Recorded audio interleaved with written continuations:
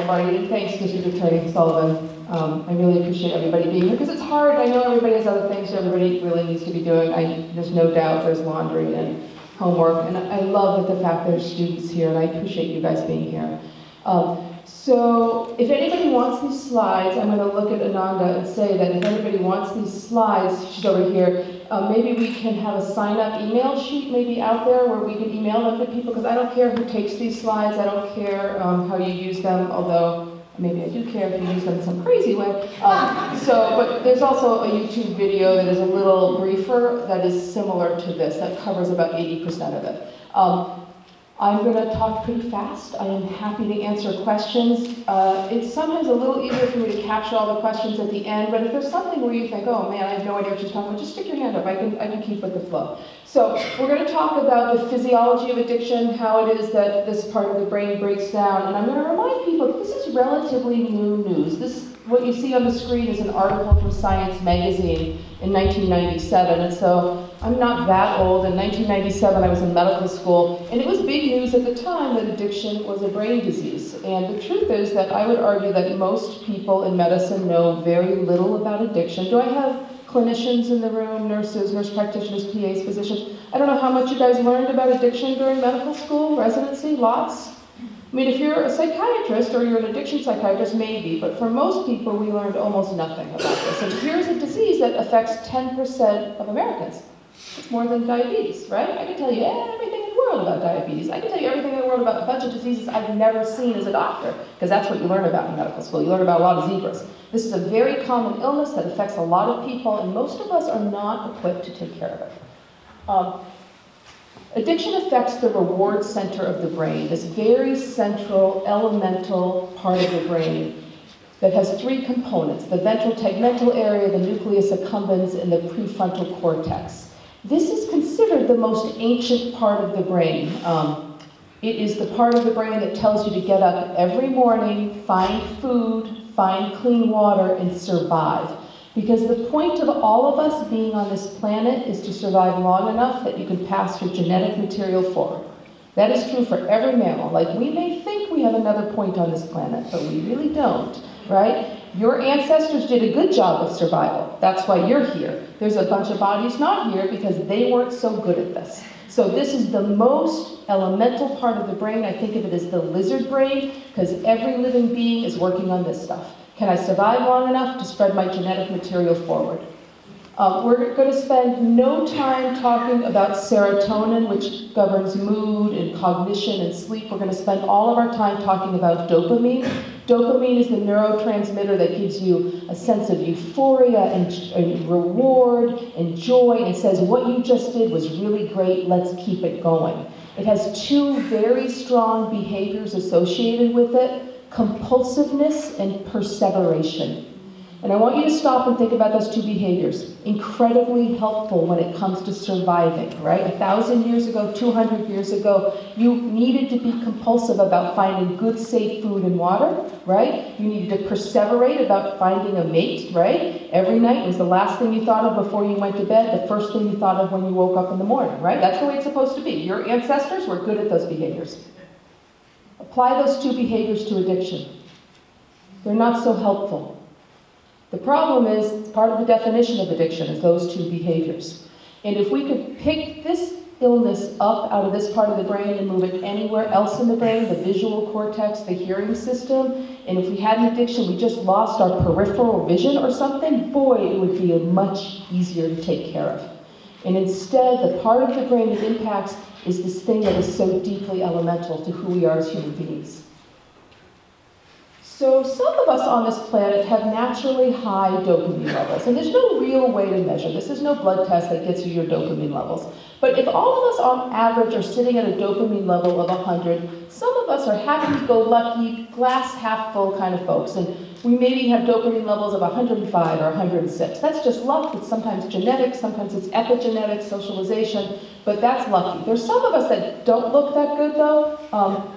Skipping slides here, and we are sort of what I think of as the Eeyores of the world. We're sort of slightly dysthymic, nothing ever goes well. They're the really glass half empty kind of people. And I think people would say maybe their dopamine levels at a baseline are low. They're 85, they're 90. Most days they don't feel just great. So when you find, evolutionarily speaking, and 100 years ago and 1,000 years ago, when you find that perfect strawberry on a June day, and you've been starving all winter waiting to find some fiber and some vitamin C so that you could actually improve your nutrition, you find that perfect June strawberry, your dopamine levels will spike to 150 because you needed that little reward spike so you will return to this very healthful food that your body is demanding. If you have sex, it's consensual, you have an orgasm, your dopamine levels will spike to 200. It is meant to be this way. These are things we want to return to. If you use cocaine, your dopamine levels will spike to 350. If you use any prescription opiate or heroin, your dopamine levels will spike between 500 and 900. And if you use crystal methamphetamine, your dopamine levels will go between 12 and 1300. So those are some lovely dopamine levels, right? And the question is, why aren't we doing that then? Like, why isn't everybody waking up every day with crystal meth? Because that seems like a great plan, right? That would make everybody feel great. So I'm not going to make everybody answer, but I think people might know the answer. And the answer is not because it's illegal. It is maybe some of our answer, but there's a reason why we don't do this. So there's three things that govern the dopamine in our body. There's the amount we produce, there's the number of receptors on the other side receiving the dopamine messaging, and there's the number of reuptakes, which are the little vacuums that suck dopamine out of the synaptic cleft. And you can impact any one of those three things to increase it or decrease it. And I'm going to show you two fast drugs and just walk you through how they work. The way that cocaine works is it turns off the reuptakes. So it turns off the vacuum, so there's nothing sucking the dopamine out of the synaptic cleft, and that's how you get yourself to a 350. The way that heroin works, or all opiates work, is it's a little more complicated because it goes through a mu opiate receptor, and then there's a negative feedback loop that goes through GABA, but at the end of the day, it pumps more dopamine out. So I said there were three things. I covered two drugs that impact two of them, but we could do this with any addictive substances, and we can do this with any addictive behavior. Some of the pathways, somebody asked me, tell me the pathway of video game addiction, and I was like, I have absolutely no idea. Because some of the stuff, we don't really know all the different places where it interacts in the brain and how it goes through, but at the end of the day, almost always it involves a dopamine spike. So the way the brain sees this, though, if evolutionarily speaking, we have been in this form on this planet for 200,000 years, the brain is willing to see a dopamine of 150 or 200. But when it starts to see levels of 350, 500, 900, 1200, those are big numbers. The brain says, holy smokes, there's something wrong here. This is really too loud. There's too much dopamine. We need to down-regulate. We need to turn down the volume. And the brain's natural response to this is to stop making dopamine, to get rid of the receptors receiving the information on the other side, and to increase the number of vacuums sucking the dopamine out of the synaptic cleft. That's what the brain does. It does it naturally. It says, something's wrong, I need to fix this.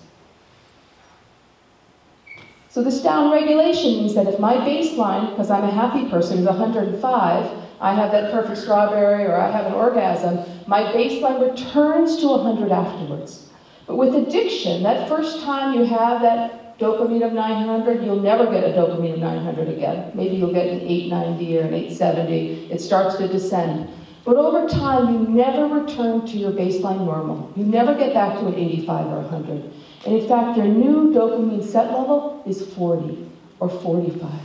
And I can tell you that it is hard to get out of bed. It is hard to go to work. It's hard to pour a bowl of cereal or do anything positive in your life when your baseline dopamine is now 40 or 45. And I'm not talking about chasing a drug sickness or withdrawal. People are desperate to feel normal again. And that continued use has to do with, my gosh, I would do anything to have a day where I sat at 85. 85 was awesome compared to this pit where I live. So the reason why most of us in this room are not actively using crystal meth every day is not because we could explain this ahead of time, but because really none of us want to go there. And if everybody knew where they would end up, I think most people wouldn't get there, right? But it's not that simple. I'm sorry I keep turning around. It's a question of how good my pointer is, and I don't want to slip ahead, and I have no idea really what's behind me. Okay. So it leads to what I think of as a broken brain, right? Here we have this most fundamental part of the brain that's no longer working in a normal way. And one of the reasons I use this slide is it helps remind me to say to you that things that break often get better, right? Things heal. And if I don't actually cover it, let's talk at the end about what makes dopamine get better again, okay? Because we want to talk about that. So let's talk about another disease. Let's whip through how diabetes works. So a nice, normal, healthy body has a pancreas that makes insulin. Insulin attaches to an insulin receptor on a cell. When that receptor is activated, glucose gets sucked into the cell. That's what my body does. I don't have diabetes. Type 1 diabetes, the pancreas is not functioning, producing enough insulin. Consequently, there's nothing attaching to the receptor, and there's nothing that gets sucked in. Type 2 diabetes, the pancreas in general is working pretty well. There's usually enough insulin up until the very end. It's the receptor that's broken, and it has the same impact. There's no glucose that's getting sucked into a cell. The reason I make a point of this is that I just want to remind everybody that actually most every disease in your body has to do with an interruption in the transmission or the messaging system, right? We can do the same kind of slide for the way with cardiovascular disease plaques get laid down, right? There's an interruption, a disruption in the messaging systems. There's, more or less of these very complicated cardiology enzymes that create these problems. With the exception of infectious disease, everything looks this way. And so when people argue with me that this is not a real disease, this is just people being weak-willed, or they should pull themselves up by the bootstraps and get some religion and bad genetics, whatever it is that people push back on me, I think to myself, I have an organ in my body, my brain. It's really the most complicated organ. And it breaks and gets better in the same ways that every other organ in our body does. And my point is that I like to remind people that most diseases look like this, a breakdown in the messaging system. So on the right side, there's a healthy brain, and everything that you're going to see in orange or bright yellow is healthy dopamine. And this is just to remind you that it's not me showing this stuff, making it up late one night, but when you look at PET scans of healthy brains versus brains of addiction, you see in people who are addicted to any drug, in this picture, their dopamine levels are close to zero. When you go drug by drug, that middle column is a control or normal column. So you see lots of orange as you go down. That far column to the right are people with an addiction. That first drug is cocaine. The next drug down is meth. The third one down is alcohol. And the final one is heroin. And I guess one of the things I like about this slide is I want you to notice that alcohol, in the person addicted to alcohol, there's still a lot of orange there. And it's one of the reasons why alcoholics, and there's a lot of us who struggle with alcohol in this country, it's one of those very quiet addictions that doesn't show up enough in the public forum. But a lot of us who struggle with alcohol, the wheels fall off the bus fairly late. We're fairly functional alcoholics. You're still showing up at work, you're still taking care of the kids, you may pass out drunk on the couch every night at 9, but you're still getting by, right? You're not necessarily robbing banks for it. So because it interacts with the GABA system and not directly with dopamine, people can last a longer time with alcoholism. And they never walk into my office saying they need help, right? It's a hard thing to actually find the people who are struggling with alcoholism. There's 3 things that predispose you to addiction. Not all of us get addicted. I said to you, 10% of us, 11% of us will struggle with addiction, which means 90% of us, 89% of us won't. But who's who? How do you know? We don't always know, right? Sometimes there is randomness that happens, but in general, these are things that we can say. The 3 things that will predispose you to having the disease of addiction. The first one is genetics, a genetic predisposition, which means parents or grandparents, not second cousins. That's not close enough, right? The second one is early use or exposure. And the final one is a history of trauma. On some of my slides, I actually then have a picture that talks about mental health, because these 3 things actually interact with the level of mental health disorders, a mood disorder, depression, anxiety, which can also be a component of it.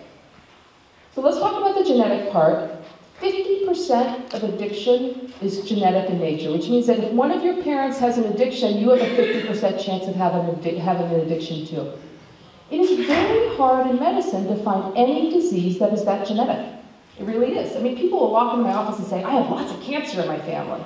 And internally, I actually do a little eye roll where I think most cancer, really, is not genetic, right? It's very environmental. tobacco is the #1 cause of addiction, of cancer, right? It isn't what happened to your mother. The level of genetics with breast cancer is actually surprisingly small. Most breast cancers arrive de novo with very little genetic predisposition. There are very few diseases that have this kind of genetics. ADD has this kind of genetics. In fact, we often think that ADD may be 70%. And for those of us who are teachers or parents or have ADD ourselves, you sort of look around the family tree and there's not one person in that family. I never get any head nods in this room, but people know what I'm talking about, right? Okay. So, profoundly genetic. And you know who needs to know about their genetics? Our kids need to know about their genetics. And I tell you, most kids don't know. Not on addiction. They'll come in, I'll see a 12-year-old in my office, and they'll talk about cancers and other things. I know, because I often, as a family doctor, I take care of multiple generations in the family. I know a lot of the stories, and the kids often know too, quite honestly. They know that, Dad's in jail because he is struggling with an alcohol use disorder. And I talk to the parents about the fact that, you know what, your 12-year-old needs to hear you say that, right? Not because it's a setup for them, or not because you're sharing private family information. It is a disease that has a lot of genetic predisposition. They can't control that part. That is just the part that gets assigned to them, but they can make better decisions about postponing use in order to decrease risk for themselves. So I'm a big fan of talking to your kids about your genetic risk in your family. And I've sat down with my kids and done this, right? Have I gone through everybody's throughout the entire tree? No, but I certainly let them know about their parents and their grandparents and where they're at risk. Okay, early use.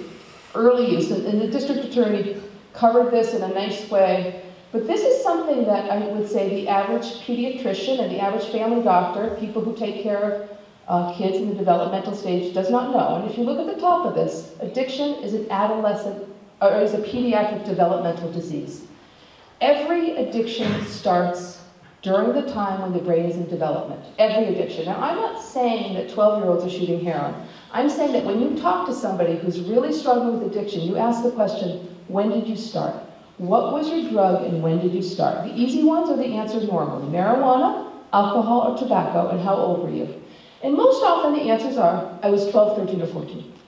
Yesterday I got an 8. When I've given this talk in a jail, so I have 120 guys who are incarcerated for their disease of addiction, I ask that question. I throw out the easies, and I say, who was 12? Every hand is in the air at 12, every hand. But then I start counting down, partly because I'm kind of curious, right? How low does it go? And I start counting down 11, 10, 9, 8. Hands are dropping, but there's lots of hands in the air at 8. 7, 6. My heart breaks every number I drop down, right? Because it makes me feel sick. But I still have hands in the air at the age of 6 years old. That's a first grader. And if you can imagine in your head what your first graders look like, the notion of lighting a match or stealing a cigarette or drinking alcohol. But everybody starts at some point during the developing brain period of time. And in fact, very good studies that specifically look at tobacco that say, if you have not smoked your first cigarette by the time you're 24, 25, 26, you will never smoke a cigarette, right? And in fact, I stand here and say, and it always makes me a little nervous, but I always do it, but that you won't develop the disease of addiction if you haven't started something before the age of 24.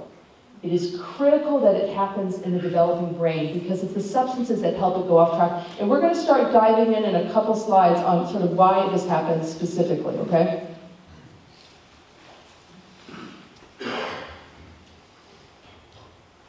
So, similar topic, if you are 15 years old and you start drinking, and drinking here is defined as 2 drinks a week. So that's not a lot, it's a lot in a 15-year-old, but 2 drinks a week, starting at the age of 15. Almost 40% of those kids go on to alcoholism, the disease of alcohol use disorder. If you wait until you're age 21, 7%.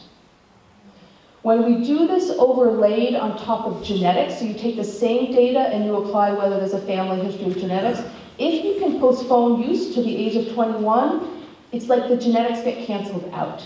So when I say talk to your kids, it's because this is the thing they get to determine. If I knew one of my parents really struggled with addiction, and that I really needed to be one of those people that didn't start drinking at 15 or 17, that I needed to be one of those people who really had my first interaction with alcohol at 20 or 21, I actually think a lot of students would try to make that decision. They would be armed with that information, because right now, they know nothing.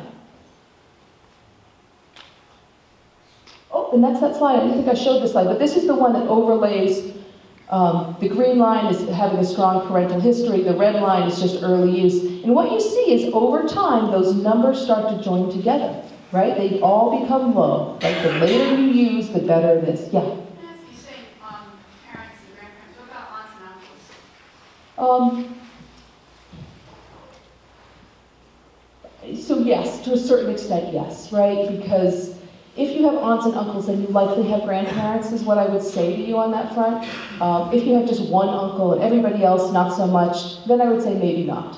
So, but it is the case that in some, we all have these families. I have families where I have siblings who struggle and siblings who don't, and family trees that look that way. So my point being that if there's a couple aunts and uncles and a grandparent, then I would say yes, you're dealing with some generations, okay?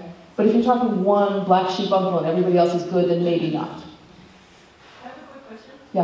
And this is just out of curiosity. So it certainly makes sense that our drinking age limits are 21. I'm just curious, does this sort of evidence hold up around the world where there are drinking ages? Yeah, I get that question a lot. And so in Europe, and everybody uses this as a model, in Europe they start having glasses of wine at the age of 8 or 9 or 10 at the table, right? Let me be clear, the addiction rates in Europe are not lower than ours. They are not. In fact, the addiction rates to alcoholism in Europe are higher in many countries. They do not have the current heroin problem that we have, partly because their reliance on prescription opiates is really low. So the exposure to opiate pills in a young brain or in the 20s, it doesn't happen as often, but the addiction rates are just as high and in some countries higher. So there is a study that looks at what happens when you have your kids drink under your roof, because you're the kind of parent who thinks, you know what, I think it's a great idea to actually have the kids drink when I can supervise it. I don't want them going out and driving on the road on a Friday night after homecoming. I'm going to keep them in my basement. I'm going to invite whoever, all their friends over, right? Which one is against the law? We all know that in this room. But people, I think, are actually doing it because they think it's a good idea. They actually think there's benefit. And there's certainly benefit in not having kids who are drinking on the road. I don't disagree with that, right? But when they do studies, they look at the brains of these people who've been exposed to alcohol at a young age, and what they have is a strong association between safety, love, everything's going well in my life, and alcohol are connected. And that's actually not a good relationship, because it puts this very strong association between alcohol is safe and good and loving, and that kid goes off to their first frat party as freshmen, and I tell you, they're not on high alert for anything, right? There's somebody at risk for getting hauled up the back stairs at a frat party. So Nora Volkow, I'm going to talk a little bit about her, but she's the head of NIDA. She runs those studies looking at what it feels like to be drinking in the presence of your parents and then telling you it's all fine. It is not beneficial. Now, would you mind getting me a little water? Is there any water? I'm so sorry. I'm not going to make it otherwise, I think. So the number one drug of abuse in our community, and this is nationwide, but it's true in our community, it's true here in Northampton, I think it's true in every town I know of, but it's marijuana. Does that surprise anybody? No, okay, it's marijuana. The number two, this is illicit drugs, so this is not, alcohol and tobacco are legal, marijuana is not yet legal. The second one is stimulants. And I'm going to dive in a little bit on marijuana, because I think, I would say the disconnect between the perception of marijuana and that a lot of adolescents have and what we think of as good research on it, they're in contradistinction to each other. And as the sense of harm has gone down with marijuana use has gone up. That happens all the time. As soon as perceived risk goes down, use goes up. And so what you see, you see nothing on that slide, but what you see is that as the sense of harm of cigarettes has gone up, cigarettes have gone down, but the reverse is true for marijuana. So this is the way the brain works. And again, anybody who wants these slides, I think that she must have a sign-up sheet somewhere, maybe it's outside. But when you look at the development of the brain, do you guys remember, for those of you who are moms or dads who saw your first prenatal ultrasound and you looked at that giant head inside of you and thought, oh my God, one, how is that getting out? But two, my baby has a massive head. Because the volume of the baby's brain is done. At the age of 1, that's basically your head size. Your brain is as big as it's going to be. So there's things that happen early in brain development, and there's things that happen later. And very recently, in the last 25 years, we would have said brain development stops at the age of 12. We are very clear that brain development does not stop at the age of 12, and in fact, really critical things happen between the ages of 12 and 24. And that's the answer to anybody in the room who's a student who gets asked that question. When is your brain done cooking? It's like 23, 24, 25. It's actually after you're out of college. So there's 3 steps that happen in this time period of adolescence. And we're going to cover some of those. You can see them on this graph, these critical things that happen there.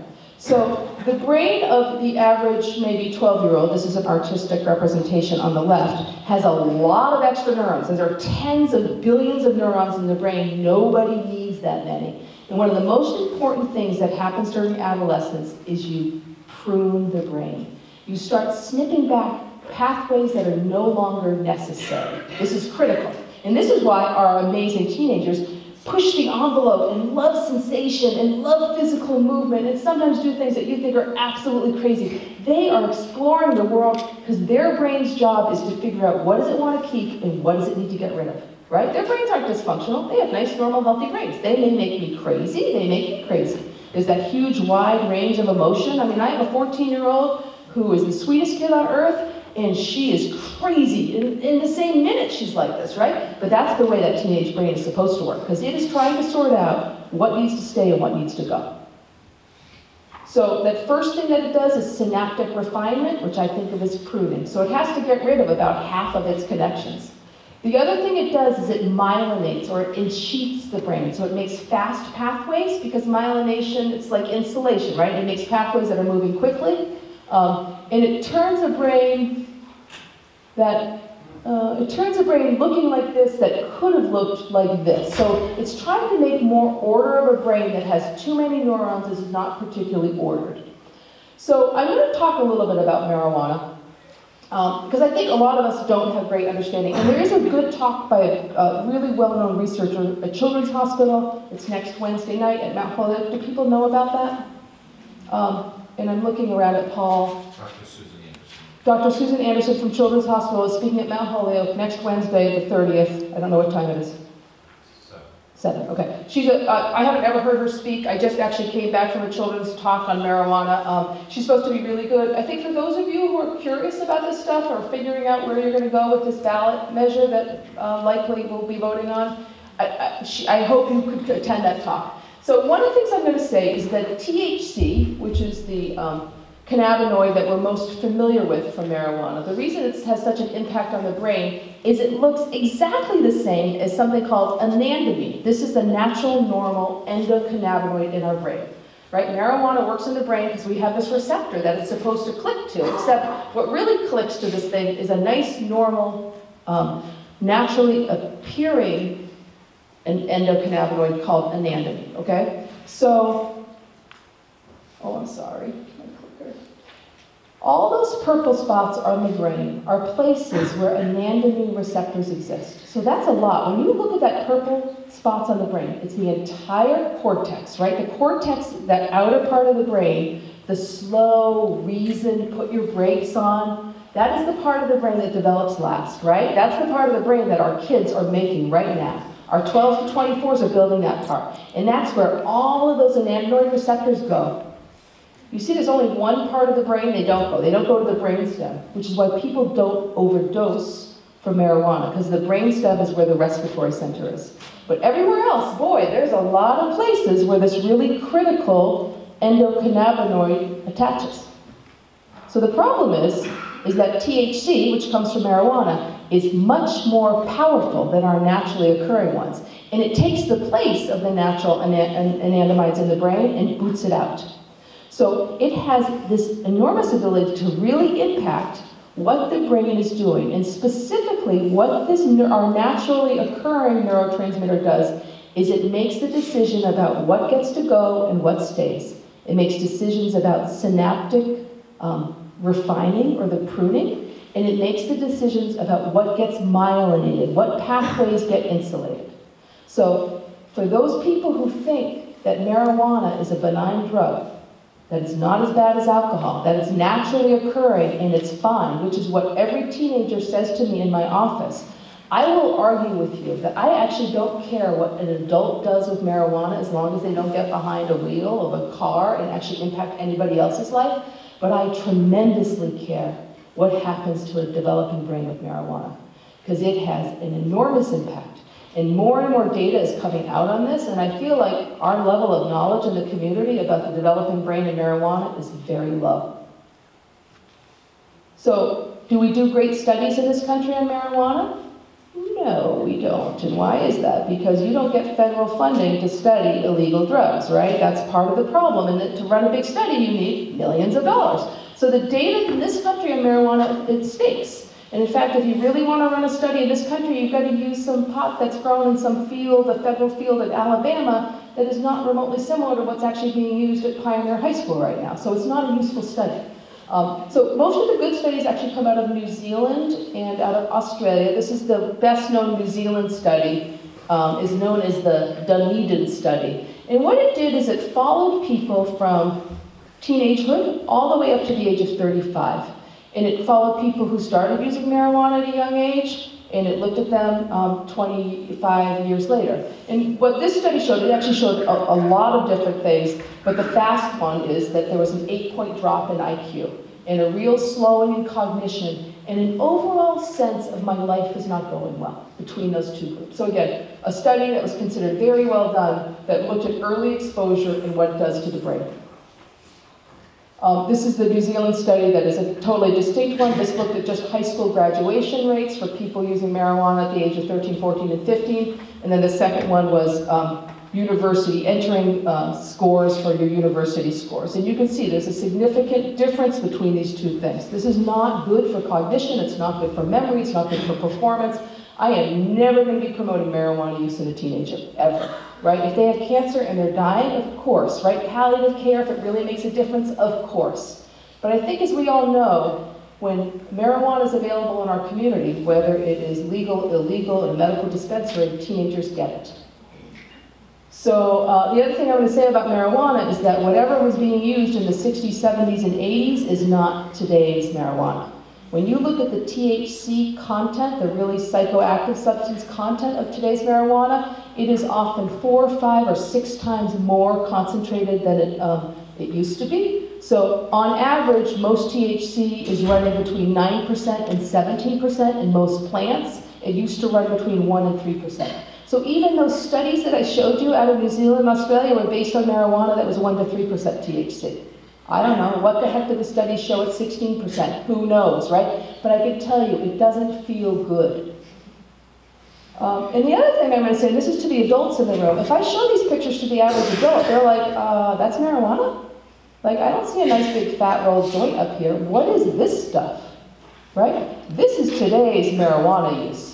And the concentration of these things ranges tremendously, but some of this, and in fact that product in the bottom middle, which some people call earwax because it sort of looks like that, and it's hash oil that gets dabbed, the verb is dabbed, that ranges between 70 and 80% THC.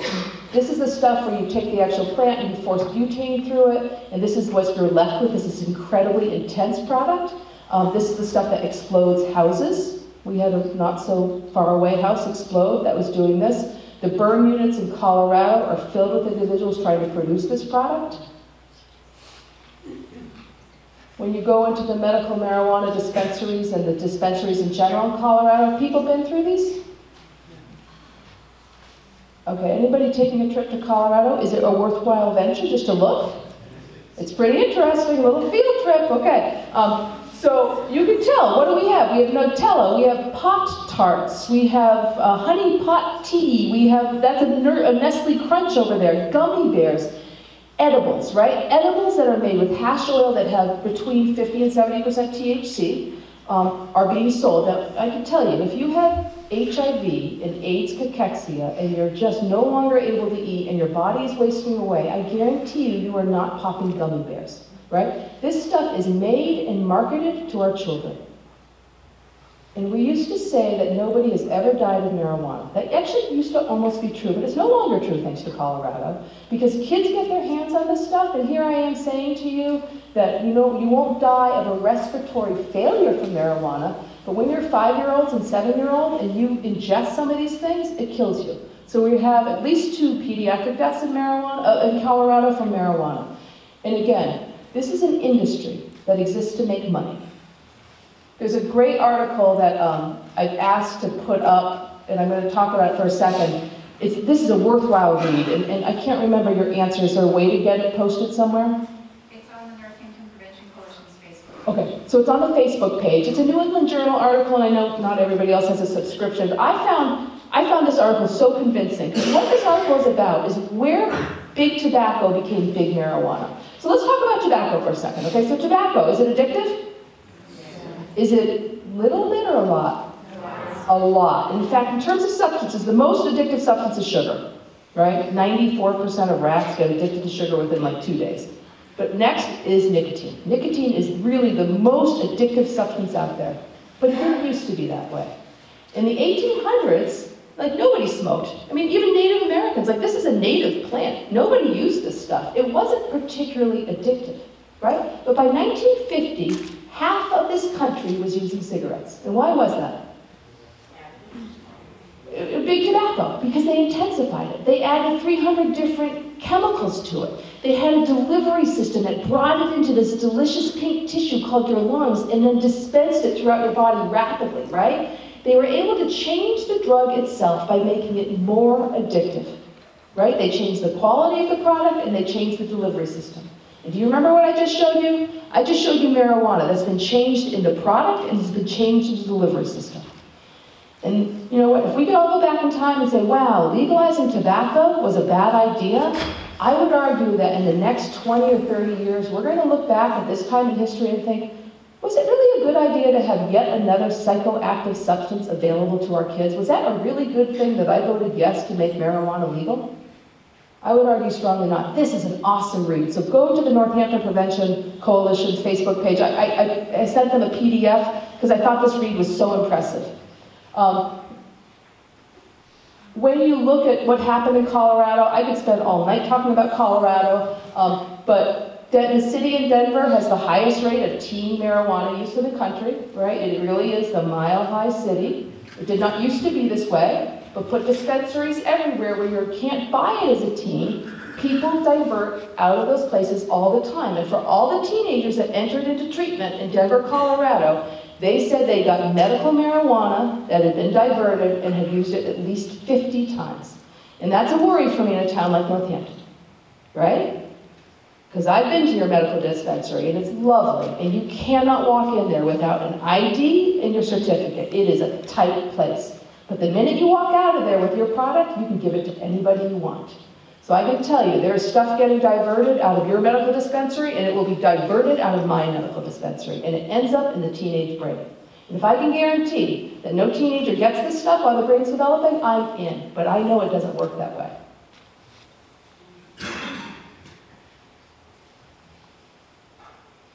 Okay, you know what? Here's some good news. Cigarettes. Cigarettes are way down. Look how low cigarettes are. We have never had lower smoking tobacco ever in the history. 5.3% of high school seniors are smoking cigarettes. What's gone up, though, is e-cigarettes.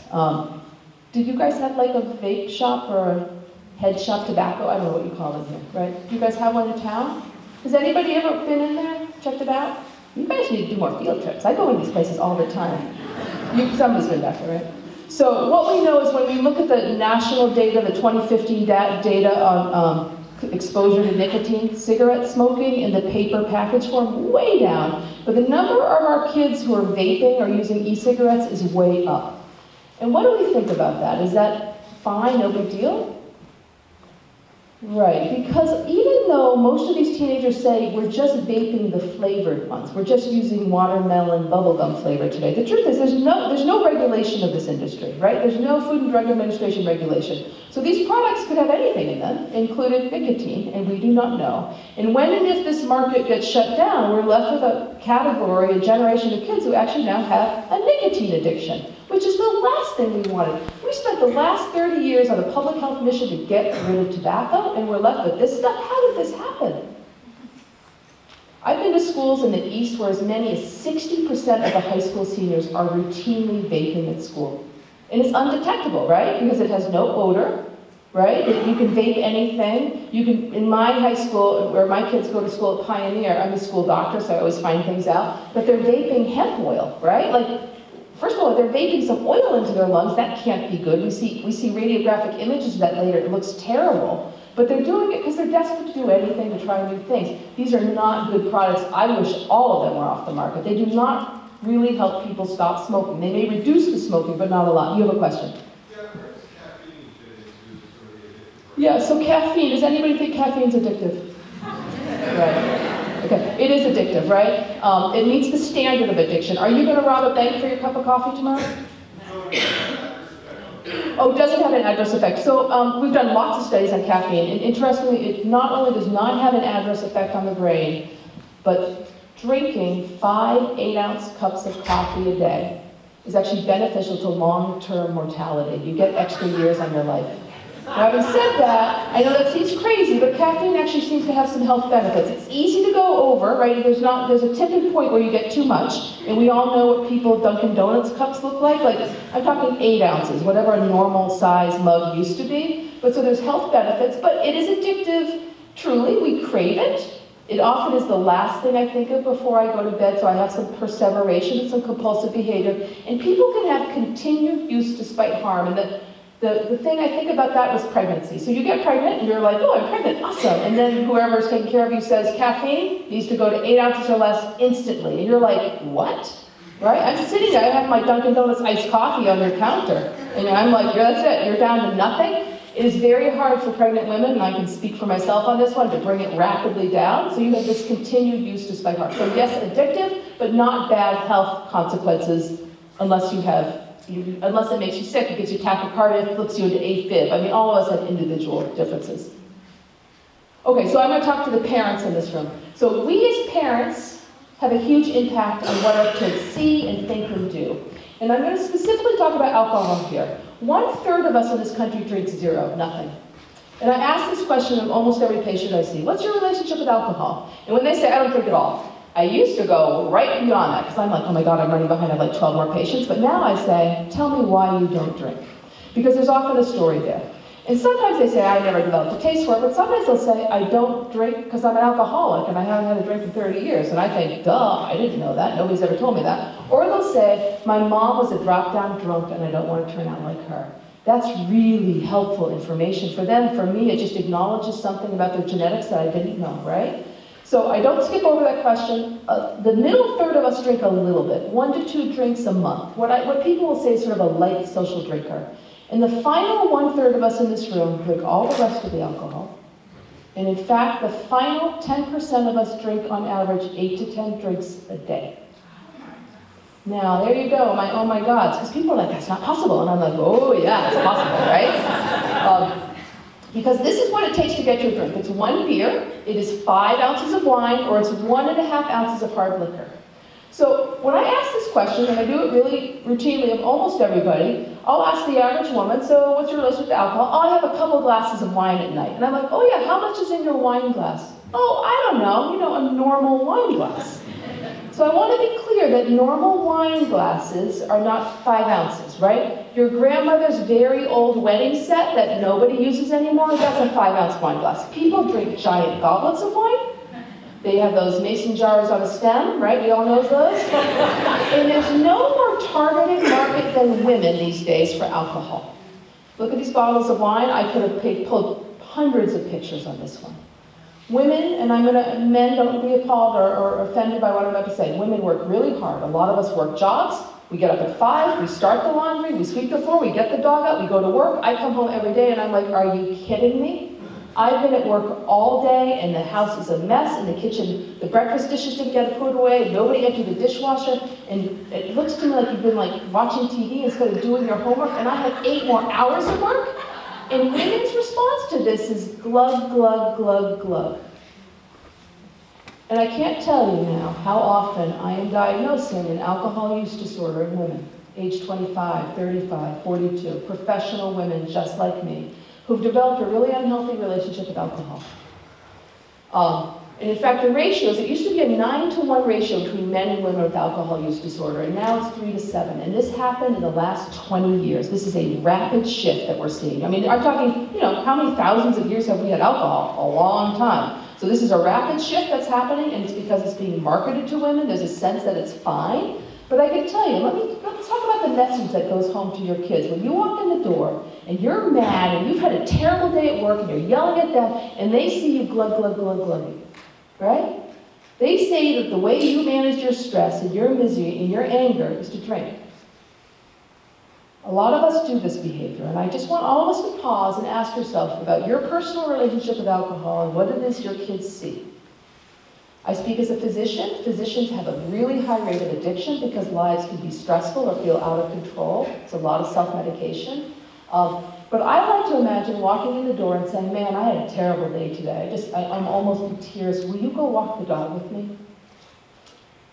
I hate my boss. I'm thinking of quitting my work. Can you just go sit down with me in the other room and just do a 10-minute meditation? Because that would make me feel better. What if that was the model we gave to our kids instead of drinking it through? Because that's what many of us do. Okay. I'm going to dive in on something that now is going to feel like I'm totally off topic. So we covered two of the three things. We talked about genetics and we talked about early use. The final thing I'm going to talk about in terms of who's at risk for addiction is a history of trauma. And this may seem like I'm a total nut up here, but I hope I'm going to bring you around on the subject. So in 2007, a really important study came out of Kaiser in San Diego. It was a big study because Kaiser's huge. They have, hundreds of thousands, they likely have millions. I don't know how many people belong to Kaiser. But this was a study that surveyed 17,000 people. And it was done because the lead investigator was interested in why it is that people, adults with massive obesity, when you're in medical school, and for the medical people in the room, maybe you'll nod your head on this, you are taught that people with massive obesity often have a history of sexual trauma. And we find that often to be true, but then we always think, is this something we created? Is this mythology? Is this real? So this guy put together this study looking what he thought would be just on adult obesity. It's 10 questions. Their answers are yes or no. And I'm going to read some of the questions because they're going to be hard to read, but I want you to have a sense of what we're talking about, okay? And it is worth going back and looking at this study if anybody is further interested. It's called the Adverse Childhood Experiences Study. So, did a parent or another adult in the household often or very often push, grab, slap, or throw something at you? Ever hit you so hard that you had marks or you were injured? Were you ever sexually assaulted? Did you often or very often feel that no one in your family loved you or thought you were important or special? That your family didn't look out for each other, feel close to each other, or support each other? Did you often or very often feel that you didn't have enough to eat, had to wear dirty clothes, and had no one to protect you? Your parents were too high or too drunk to take care of you or take you to the doctor if needed. Were your parents ever separated or divorced? Was there anybody in your family who was incarcerated? Did you have a family member with major mental illness? 10 questions, yes or no. So this was a measure of abuse, neglect, and household dysfunction. And what this guy did was just think about adult obesity. And what he didn't realize is that this study showed it was a predictor for actually every chronic disease out there. If you scored a 4 or higher on an ACE score, you had a higher risk of dying, you had a higher risk of a heart attack, you had a higher risk of emphysema. What's the connection there? You had a higher risk of more sexual partners. You had a very strong predisposition to addiction and a much higher risk of developing the disease of chronic pain. So this thing became something that nobody anticipated, which was a really well-studied, really well-run study that actually impacts the outcome of multiple chronic diseases.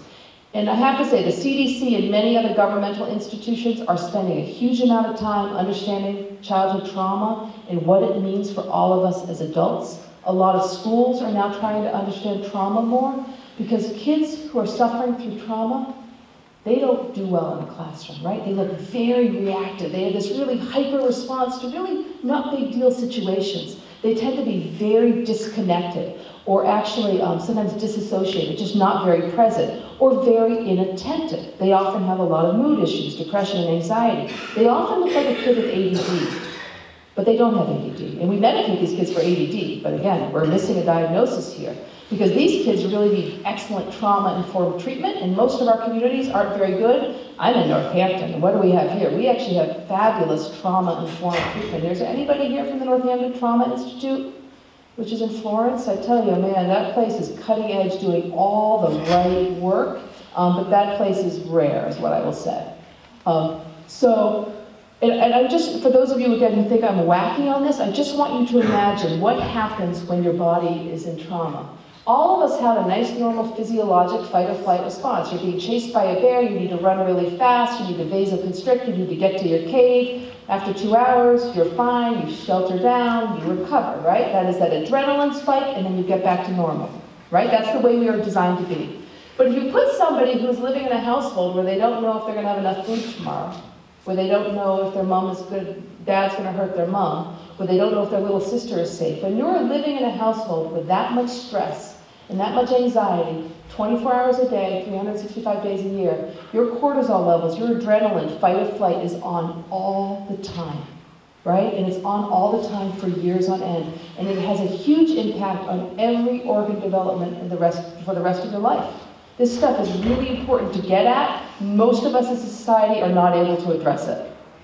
So I'm going to skip this one. I'm just going to remind people, and this is actually a shout out to our young people in the room, actually most of our adolescents make awesome decisions. They really do. When you look at alcohol rates, it has gone down. Since the 1980s, gone down. Each year, statistically significant decrease. Cigarettes, I already covered that one. I love those numbers. I like nobody smoking cigarettes, and our teenagers are making awesome decisions around that. When you look at other drug use, marijuana, cocaine, heroin, pills, whatever, it's been pretty flat. There's been no change in that. But just a shout out to today's teens who actually make mostly great decisions, right? And in fact, kids who don't use drugs or tobacco or alcohol define the norm. It's just that they're not the ones you hear about, right? They're not the ones who show up on a Monday morning talking about their Dungeons and Dragons game they played on Friday night, right? It's the kids who partied all night that you hear from.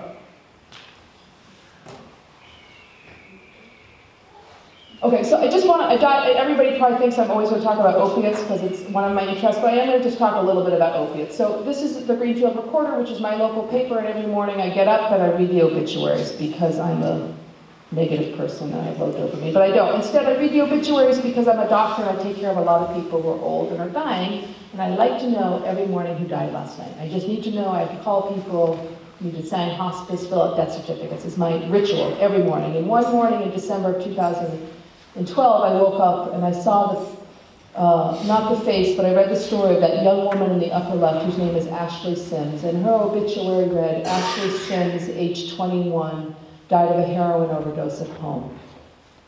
And I thought to myself, oh my God, Ashley died, because I knew her and I knew her grandmothers who raised her. And I called them to express my profound sympathies at her loss, but also to thank them for telling the truth about how she died. Because for years I've been reading these obituaries of young people who died at home and thought, why did they die? Like, what is going on? Although oftentimes I knew them, I knew why they died. So these grandmothers went to our local paper and said, you need to tell the story of what is happening in our communities with opiate overuse and heroin use, and how people are overdosing and how some people are dying. And the Greenfield Recorder ran with this, what was just fabulous, serious talking. And the local paper down here, they're all owned by the same company, right? Hampshire Gazette, Greenfield Recorder, it's also a company. But all the newspapers that covered this topic, I think, pretty well, right? And that the level of community knowledge on the subject is pretty high, I think. I mean, not everybody, but lots of people know it. So this is just a picture that talks about the fact that pills are on the hook for creating the worst sort of public health epidemic that this country has seen. That the data that looked at using opiates for non-malignant, non-acute, non-cancer pain was terrible, right? The studies, and again, for the doctors and prescribers in the room, pain is the fifth vital sign, sounds really, really familiar. And we were told this is safe, no one will get hurt, it's not addictive, the stuff is tamper-proof, nothing bad will happen, use as much as you want. I lived through this. I was a doctor in the 1990s, and I prescribed because they told me it was fine to prescribe. A lot of the stuff is based on a single study with 38 patients. And for those of you who are researchers, 38 is a small n. And in this study, 2 of the 38 got addicted. But again, the notion that we put out high volumes of opiates without concern that these are actually dangerous drugs that some people get addicted to was based on this. It's appalling. Like, this is like medicine at its worst. Yeah? I'd just like to let everybody in the audience know there's a great book written by Sam Canoni. It's called Dreamland, which really covers this in great detail. And he talked about how this article generated out of the Boston Hospital was really a 1 or 2 pager, but everybody who did the research or allegedly did research at Purdue cited it and said how non-addictive these substances were. It's a great read. If you have a chance to get it from the library, get it. It's called Dreamland by Sam Canoni. At the end of my talk, I show a picture of that book. At the end of my talk, I show 4 books that I think are great reads, and that's one of them, so thanks for bringing that one up.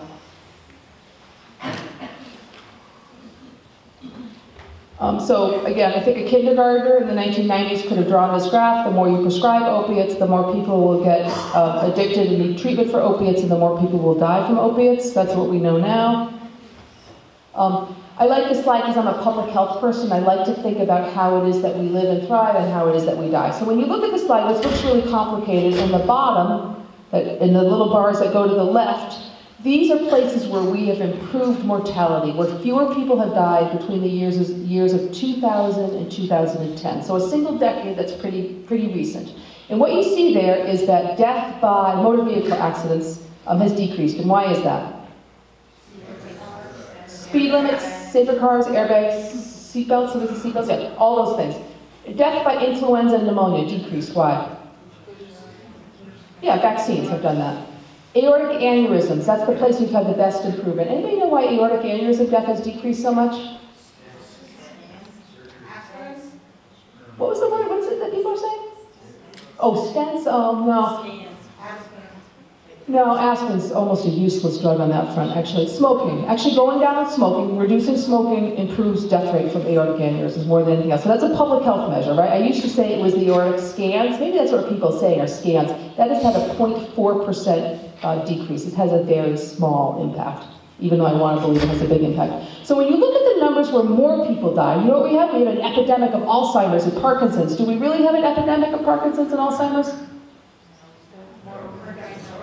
People are old, right? People are unbelievably old, and at some point, you're going to get some diagnosis attached to your death certificate, right? When you're 100, I'm sitting here thinking, I don't know how she died, right? I think she was pretty demented at the end, though, right? Because you know, for those of us who fill out death certificates, sometimes you just don't know. You take some guesses. Most of those diseases that have increased in the last 10 years have to do with the fact that none of us are ever going to die. We live forever. So end-stage renal disease, Parkinson's disease, and Alzheimer's will go up because we live forever. When you look at this, 2 things have gone up dramatically. One is suicide, and the other one is the 276% increase in death by opiates. The reason I like this slide is it demonstrates sort of on a public health scale this one thing that went off the charts, right? Really, it's hard for me, and one of the reasons I do this work is I'm a doctor who is part of the problem, and because I'm a doctor who likes to think she's part of the solution as well. But that it's hard for me to find anything in medicine that we ever did this wrong, that we ever got this wrong that harmed more people. I think about it all the time, right? Tuskegee, lobotomies, they're all bad. But this is a big number of people that get impacted. So when you look at the country, that top map, anything in red is a place where there's high rates of overdose by drugs. So when you look at that top map, what lights up initially, you see Appalachia on that map. Right? When I say Appalachia, people sort of know roughly what I'm talking about. You see that light up. You see New Mexico, parts of New Mexico light up on that top map. And a little bit of Florida starts to light up. And then 5 years pass, so now I'm in 2004 and 2005 in that middle map, and you see a lot more red, right? Florida starts to light up. You start to see Maine get lit up. You look at the entire Southwest is lit up. And then 5 more years pass, and that bottom map is 6 years ago. 6 years ago, that's like a million years ago. And you see how much red is on that bottom map. Those red areas, high incidences of death by overdose. That central part of the country, which is pretty rural, is fairly untainted.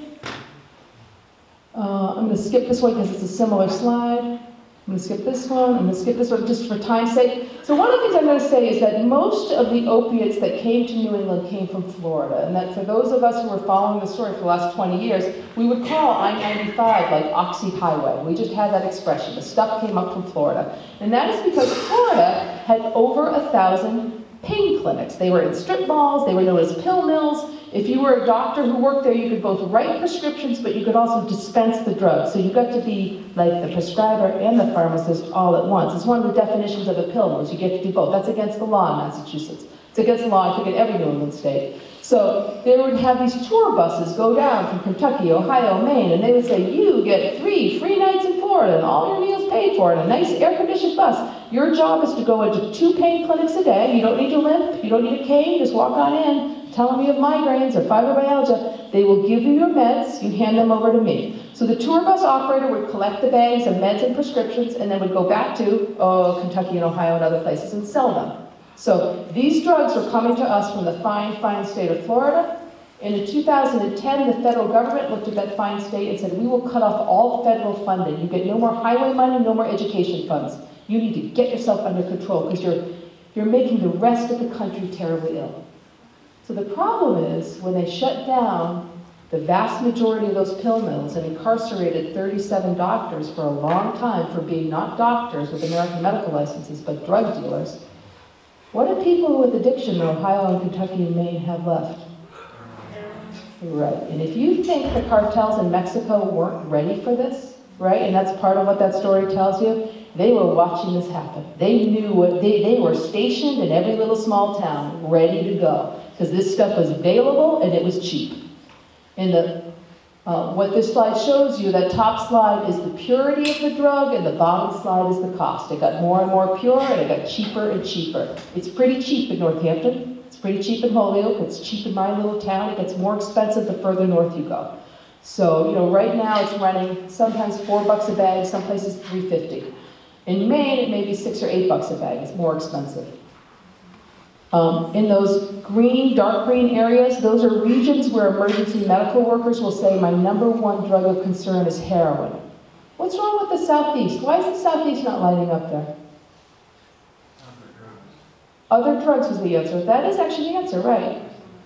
No, not meth, actually. Not in the Southeast. And actually, thank God, meth is on the downswing, partly because he got really good heroin. But the answer is other drugs, and let's look at this one here, which is those dark purple states are states where, on average, everybody got last year between 1 and 1.5 bottles of opiate prescriptions. Which meant everybody in this room got 1 or 1.5 bottles, those dark purple states. So those are states where there's still a tremendous amount of prescription and likely overprescription of opiates. So it's not that pain is worse in Mississippi and Arkansas, right? I don't think that's the case. But if you can imagine then, mental snapshot of this slide, when you look at the country and ask, where's heroin the problem? It's us, right? We're red, New England's red, Illinois is red. Heroin's our #1 problem.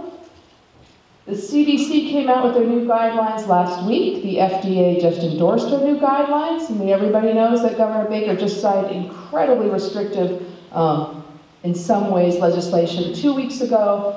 When those purple states start having to cut back on their opiates, right, when all of those 1 to 1.5 bottles disappears, every one of those purple states will become a red state. And if you think, and I'm going to be regionally incredibly judgmental here, but if you think that Mississippi and Alabama and Kentucky and these other states are going to have Narcan in their schools and in their patrol cars, and they're going to be having forums like this, and they're going to be uploading every doctor in sight to help manage addiction, I don't think that's going to happen. And I think we have the next 8 to 10 years with tens of thousands of heroin overdoses or beyond that in all those states. Like, this problem has not gotten any better in the state. We're focusing on it tremendously, but our numbers for 2015 were higher than 14, and the 2016 numbers thus far look worse than 2015. And this is the great state of Massachusetts, right? Where public health actually matters, and we try to fund things.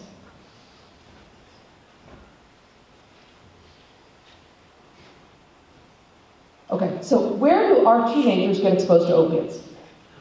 By prescription, they get exposed in a handful of ways. They get injured, right? They get injured, they break a femur, they have an ACL tear because they're a female soccer player, right? Those are common places. Wisdom teeth, right? Your wisdom teeth come in at age 18, 17, whenever, you get them removed. Who's had wisdom teeth or root canal in this room? Oh yeah, me too. And how many opiates were you prescribed? Just shout it out. 30. 30. 0? 0. 12. Okay, 12. 12 is a nice number. I think it was a 10-day supply. A 10-day supply, meaning you take something every 4 hours? No, I think it was just one a day. Oh, 1 a day for 10 days. So you got 10. Okay. So those drugs last 4 to 5 hours, so that's a weird prescription. But so I'm hearing 10, I'm hearing 12, I'm hearing 30. But those are that, Years ago. that was 10 years ago. So those are better numbers than I usually hear, because we would used to hear 60, right? 60, are you kidding me? But even 30, for the person who got 30, could you use 30? No, I got it for my son. Oh. He's 17, and they reprimanded me and made sure I filled it. I didn't give him one. So you use 0 of a 30. Zero. Yeah. And when I went back, I said, this is like really outrageous that you really pushed it, and he didn't eat it. Like it wasn't like a horrible one. He took Tylenol or whatever. And they said we were so sick of people calling and wanting more that we just give a higher number. Right. So that's inexcusable. That was a long ago, right? Because you're young and you have a 17-year-old and you had it sort of really, you were forced to really fill it. Now I have to say, that's lazy on their part, right? I have an office where I'm called 24/7. I don't fill scripts for opiates at midnight. I don't do that. But having said that, most everybody I talk to says I had my wisdom teeth or my root canal and I used 0, 2, 4. Every now and then I get a 6. One time in the back of the room, some guy said, I used all 60. And I said, you did? Was something wrong? And he said, I'm an addict. And I said, I got it, right? But he was totally honest, but the rest of us in general don't need it. And when my kid had massive oral surgery, I looked at the oral surgeon and he knew exactly who I was and the work I did. And his little hand is hovering, sort of trembling over that prescription pad. And he wrote me for 15. And I said, I'm not filling this. He said, please take it. I was like, okay. And I did what you did. Tylenol, Motrin, distraction. Tylenol, Motrin, distraction. Done. Like, she was fine. No opiates. And so what I'm going to say to you, and I want to be clear here, if your kid is suffering, your kid has, sickle cell disease, they break their femur, something big, you're going to give them their opiate. But who's going to manage their opiate for them? You are. You're the adult. I cannot tell you how often I take care of a 24-year-old who says, I was home alone, I had my wisdom teeth out, I had my full bottle, and I tipped the whole thing back, and I've never felt better in my entire life, right? And then they call, they got a refill, then another refill, and then that kid's off and running. So I have to be very clear. If you have somebody in your house who has a developing brain and they're given an opiate for a legitimate reason, an adult is managing that medicine. And you're going to use a lot of Tylenol and Motrin in alternating fashion as long as somebody tells you that's an okay thing to do, okay? So I'm going to skip that one. So I'm going to skip a little bit of the stuff you're going to get these. So just signs and symptoms you might have at home that your kid is struggling. When I take care of those 21-year-olds and they come in with their parents, the parents will remind me, the people in this room that work with Learn to Cope or have your own kids struggling, like all this stuff is familiar, like pawn slips, missing money, missing jewels, missing silver. I'm going to show you a picture here that describes some of the things, and this is a nice Learn to Cope slide that I took from them, but it shows you things that parents will come back and say they found in their kid's room. So that first week I see them, I'm helping the kid, I'm helping the parents understand the disease of addiction. I look at the parent and I say, you need to go through that kid's room and I need it cleaned out. I need everything emptied out. I need furniture moved out of the room. I need it to have empty. Because I need you to find what's in that room and get rid of it. Because there's little babies and stuff. And they come back with these big wide eyes and I'm like, how'd it go for you? And they say, I found, and I'm like, I know. So they'll find hundreds or thousands of these little baggies, right? Those little baggies are in my middle slide there, but little plastic bags that have a zipper. Sometimes they're made out of wax and they fold over, right? But you get, in the beginning, you're kind of cautious when you're struggling with your addiction, but halfway through or towards the end, you're just actively using it home, right? Like, you just are, and this, you get sloppy. And some of the stuff I'm going to show you on the slide, there's anything that's rolled up that you can snort through, that dollar bill, the inside of broken pens, pills. I'll be honest, I don't think pills belong in your kid's room. I don't like it when I find Advil in my kid's room. It belongs in a central area, and if they have a bad headache or they're having terrible period cramps, just let me know. I just kind of want to make sure that you're not going to overdose on Tylenol. Tylenol overdose is one of the leading causes of liver failure in young people, young women, because they're like, I have period cramps, let me take more. Before you know it, they're at 10,000 milligrams a day, right? That's really bad for your liver. So I actually think most of our students shouldn't be managing their own meds. They really don't. And, every now and then, I will find like a bottle of Benadryl in my kid's room. I'm like, done, I'm gone. There's no Benadryl that's being kept in your room. You're having trouble sleeping. Let's work on your sleep hygiene. How's that for you? So other things that you don't want to find in your kid's room, and when I say that, it means you have to actually look in your kid's room. And I do this, right? I don't clean my kid's room. I don't do their laundry. I don't make their beds. But I walk through my kid's room every couple of weeks, and I look for things that cause me concern. If I found razor blades in my kid's room, and I did at one point find knives in one of my kids' rooms, and whatever, it made some sense, but it made me uncomfortable, quite honestly, so I removed them. But a razor blade, really? Your kids are like, they're scraping the windows? I don't think so. There should never be razor blades in your kids' room. Foil. Any foil with burnt marks. Is there any natural reason to have foil with burnt marks? Can anybody come up and know? There is no reason. You find foil with burnt marks, every red flag in your head, every alarm should absolutely be going off. A bent spoon. Why is there a bent spoon? No bent spoons. I don't want any silverware in my kids' rooms. These are sort of my reaction as a person who takes care of people and parents who've gone through all of this is I think I want to know in the first 6 months my kid is using heroin. I don't want to find out 4 years later. I want to know sooner than that so I can help them earlier. Filters. So the common thing that people use for filters, in that middle slide, the Q-tips and those other things on the right are sort of either caps but sometimes cigarette filters look like that. Parents will say to me, we went through bags and bags of cotton balls or Q-tips. And again, last time anybody bought cotton balls in this room? I don't buy very often. Like 5 years maybe before I bought a bag. But if your kids are saying we're out of cotton balls again, and you're buying a new bag every couple weeks, there's a concern for you, okay? But parents will tell me that later. I just didn't know. Bottles of bleach or vinegar helps clean the equipment. Again, I know my kids are not cleaning their windows or their rooms. I should never see that stuff in their room. So this is just to inform you as parents out there. If you have somebody in your life that you're worried about, you should have Narcan available to you. I carry it in my purse. I have it on me all the time. It could be a niece or a nephew or a sister-in-law. It could be somebody in your life who actually is on high-dose opiates for pain, but they often seem like they're nodding off, they're concerning to you, they drink with their pain medicine, they need to have Narcan, but really when you're overdosing from an opiate, you can't self-administer. So they need to have somebody in their house who has the stuff. There's 2 great websites, this is one of them, Get Naloxone Now. It has videos, how to recognize who somebody is overdosing, how to assemble the kit, how to administer the drug. What if I gave Narcan to everybody in this room? Would I cause any harm? No, unless you were on chronic opiates for some reason, like pain, then you'd feel terrible. But hopefully you would let me know that before I did it. What if you were having a seizure right now and I gave you Narcan? Would I hurt you? Would I help your seizure? Nope. What if you're overdosing from benzodiazepines like Valium or Xanax? Would I hurt you? Would I help you? No. It fixes one problem, opiates. Okay? But having said that, it is the only fix for an overdose from opiates. You can sit there and rescue breathe and call 911 and do whatever it is you're going to do, but you're not going to get them breathing again until you administer Narcan. So it is available without a prescription in every Walgreens in the state. It is available more and more at CVS, although CVS hasn't been doing it as long. They're not as good at what they do as Walgreens, so it's paid for by your insurance. Mass Health is $3. My Blue Cross, it was $10. So if you have somebody you love that you're worried about, if you're a public health person, if you're the person in the room, the uniformed law enforcement back there, there's a crisis in there, and people are going to look at those guys. You guys carry out your patrol cars?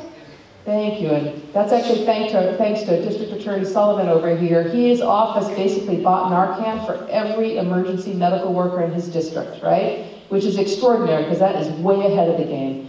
And these guys on the ground rescue more people. And if you're dead, you're never going to get into recovery. And if we can keep you alive long enough that you really want to get recovery, we think you can get better. I'm almost done. Like one more slide, I think. If I can get this to work.